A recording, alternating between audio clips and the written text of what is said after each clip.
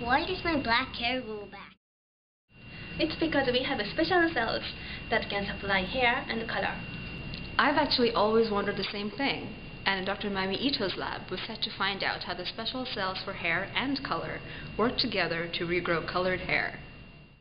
Hair regeneration is a result of the collaboration between these two distinct stem cell populations in the hair follicle, epithelial stem cells and the melanocyte stem cells located in the bulge and the secondary hair germ of the hair follicle.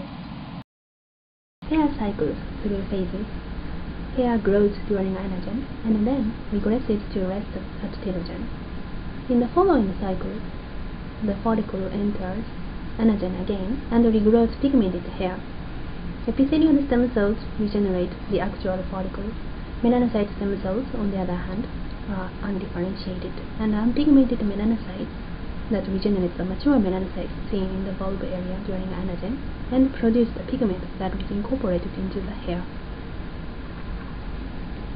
There is obviously coordination of proliferation and differentiation between epithelial stem cells and melanocyte stem cells at the onset of hair follicle regeneration, but their underlying mechanisms were unknown. Here we use Wnt beta-catenin pathway as a tool to study their interaction, since Wnt is known to be an important pathway in hair follicle regrowth during anagen.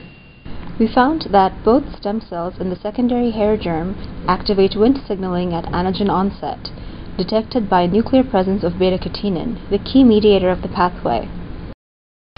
Since we found that melanocyte stem cells and epithelial stem cells coordinate their behavior at the initiation of hair follicle regeneration, we specifically asked, how does Wnt extrinsically regulate the behavior of melanocyte stem cells, and how does Wnt affect their behavior intrinsically as well?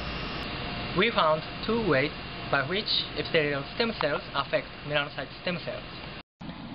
Although melanocyte stem cells do not produce Wnt ligands, neighboring epithelial stem cells can secrete Wnt that can activate both stem cells, leading to their coactivation. Consequent Wnt activation in epithelial stem cells also affect melanocyte stem cell behavior.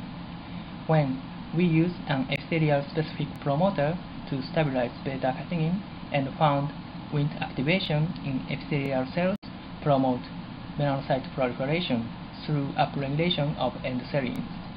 We found activated epithelial stem cells secrete endothelins that can be received by melanocyte stem cells that express endothelin receptor B. What happens when Wnt signaling is activated in melanocyte stem cells?